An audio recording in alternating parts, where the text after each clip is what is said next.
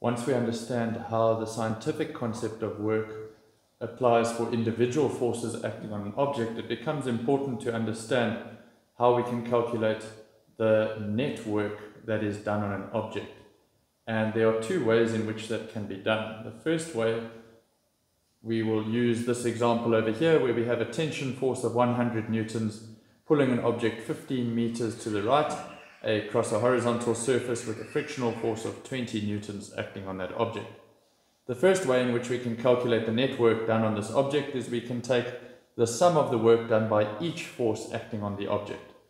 So we start out by saying the work done by the gravitational force is 0 joules. The reason for that is because the displacement is to the right and the gravitational force is at an angle of 90 degrees downward to that. So there's 0 work done by the gravitational force.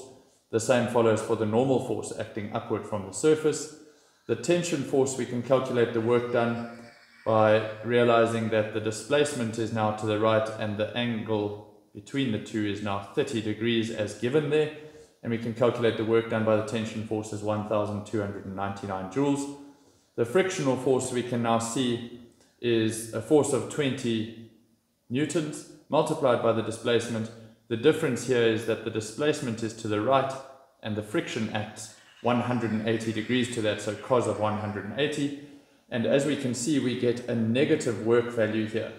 That does not mean that this is a negative value. It means that energy is removed from the system. So what we can see in the net work done here, it is the sum of all of the forces acting on the object, and the work done by the gravitational force is 0, the work done by the normal force is 0, the work done by the tension force is 1,299 joules, and the work done by the frictional force is negative 300 joules, which should make sense because the force pushing it to the right is adding energy, while the frictional force is slowing it down, making it more difficult, therefore removing energy. And our result then is that we have a net work of 999 joules added to the system. The second way in which the net work can be calculated for this object is we can find the net work done by the net force acting on that object. So instead of finding the work done by each force, we can first calculate the net work, and we can see that in the vertical plane, there's a force of gravity, a tension force, a vertical component, and a normal force, and the result there is 0 because this object is not moving upward or downward. And then in the horizontal plane, the net work done is equal to the horizontal component of tension pulling it to the right minus the friction force acting to the left. So we find our net force is then 66.6 newtons to the right. So we can calculate the net work done on this object then by taking that net force, 66.6, multiplying it by the displacement of 15, and the net force acts to the right as well as the displacement, which is to the right. So it is cos of 0, and that would then give us exactly that same net work done on the object.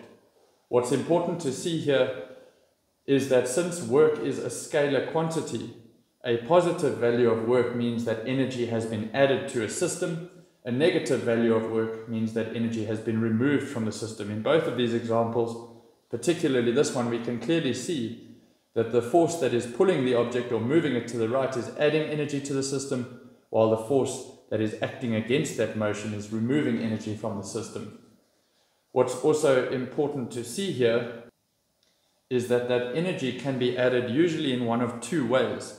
In this example here, since we have a non-zero net force, that means that by Newton's second law, this object is going to accelerate.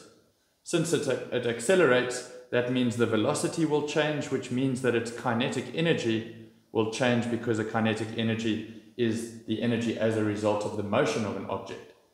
It is also possible to add energy to potential energy, in which case this is normally done when an object is lifted upward. We know that the potential energy of an object is dependent on the mass of that object and at height above the Earth's surface.